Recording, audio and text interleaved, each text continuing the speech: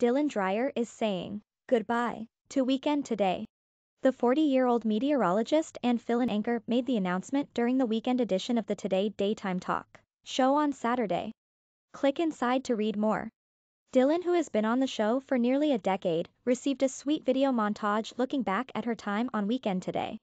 "You know, I'm just watching that and looking back. I started in September in 2012 and I got married in October. So in the time I've been on Weekend today, I've gotten married and I've had 3 sons," Dylan said after seeing the montage.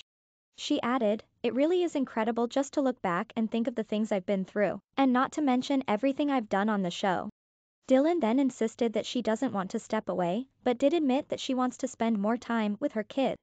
Dylan and husband Brian Ficarra share 3 sons, Calvin, 5, Oliver, 2, and Russell, 4 months.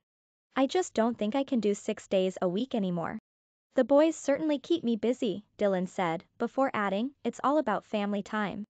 This job can get crazy, especially when we're traveling and we're busy, but it's so important to make time for family, too. These boys are my whole life and Brian and I, we love being a team on weekends and spending as much time as we can with them and having as much fun as we can," Dylan continued. "That's really all I'm going to be doing, just sitting at home and just loving up on those 3.